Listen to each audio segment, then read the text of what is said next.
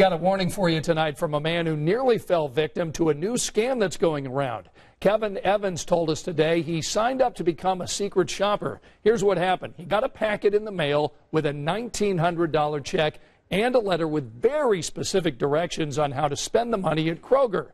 But Kroger told us the letter didn't come from them, even though it really looks like it. The scammers were trying to get Evans to buy gift cards and send them the information. Well, thankfully, he saw the red flags before it was too late. Sure, that makes me real bad to think that there are people that are getting taken in by this. It could be my mom's 87 years old.